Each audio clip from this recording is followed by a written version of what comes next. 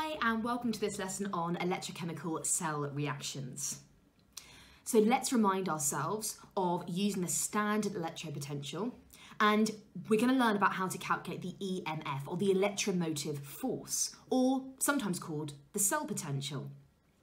So in an electrochemical cell, electrons flow from the more negative electrode to the more positive electrode. So using the direction of the flow of the electrons and the standard electrode potential, remember this here, the values, you can work out the standard cell potential, or the EMF, the electromotive force of an electrochemical cell. We always show the half cell with the more negative standard electrode potential on the left, and that is the one that's more easily oxidized. So to calculate the EMF, we can say that is the standard electrode potential of the right-hand electrode, or where reduction is happening, minus the standard electrode potential value of the left-hand electrode, or where oxidation is happening. Or, what I like to think about it as, is it's the standard electrode potential of the more positive electrode minus the standard electrode potential of the more negative electrode. Sometimes I find that a little bit quicker to think about. Remember, the EMF, the electromotive force, is the voltage produced by an electrochemical cell, which is of course two half cells, under standard conditions.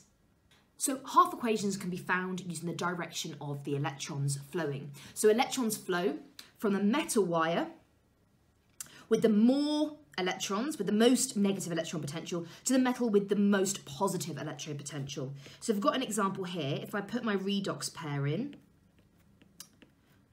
and then my redox pair on my other side, which is my copper, so my aqueous and my copper solid, and I put their potentials in, so 0.76 volts and 0.34.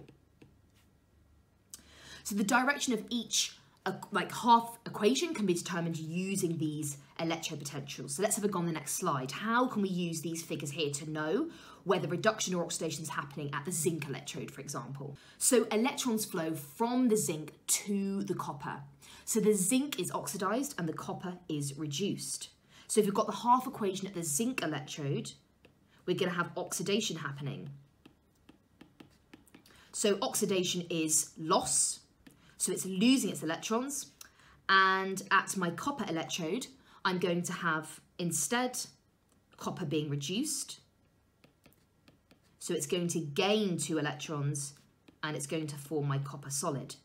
So if I want to add those two equations together, very nicely, my electrons already cancel out because I've got 2 for both. Then I can write an overall full equation. Plus Cu2 plus, and that's going to be aqueous, is going to give me my aqueous zinc ions and my solid copper.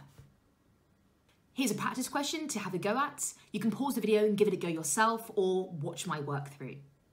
Here we're being asked to actually work out what the EMF, or the cell potential, is of that electrochemical cell. So let me remind myself of my half equations. And then I had my oxidation, or my reduction happening of my copper. So there they are, I've written them that way round. And then I have my full equation. And so now I'm going to consider what my standard electrode potential was for equation 1 and equation 2. So equation 1, my standard electrode potential from the table was 0.76 volts. And for equation 2, I went to my table and it told me it was plus 0.34 volts. You'll see they're always to 2 decimal places, and I always give the sign. So even if it is a positive value, I put plus. They are going to want that.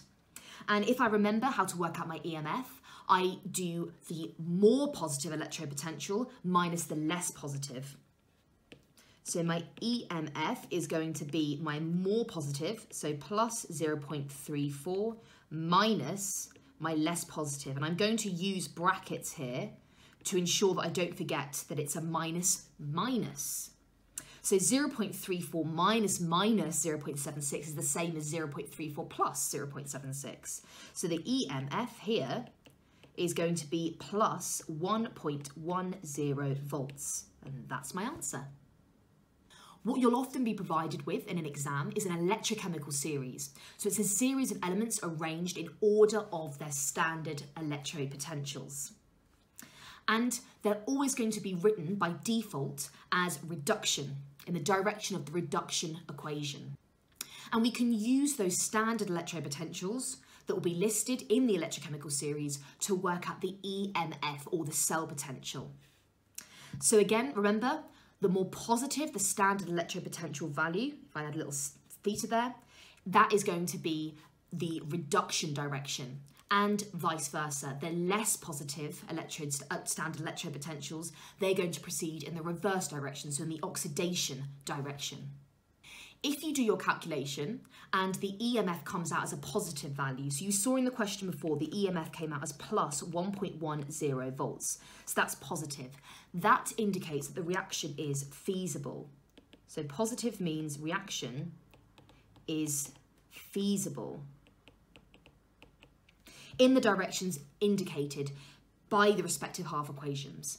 So the prediction is only right, though, under standard conditions. As soon as you change the temperature, pressure, or concentration of anything in that half cell away from the standard conditions we learned in the previous lesson, these rules no longer apply. So reaction feasibility, we've learnt that if we get a positive EMF value, that means that it's going to be feasible, but there are other things, the other limitations that dictate whether that reaction can actually happen. So we've got the reaction conditions, of course, so they need to be standard if we are to use the EMF to work out whether it's feasible. Reaction kinetics.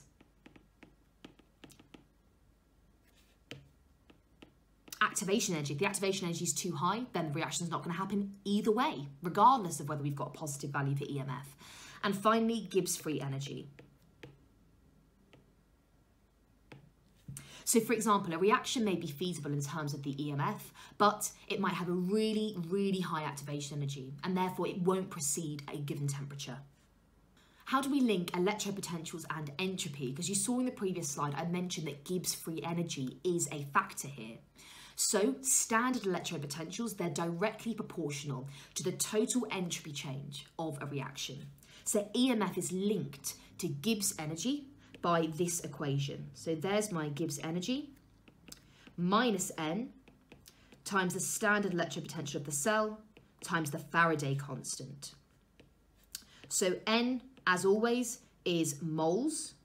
So it's number of moles of electrons transferred.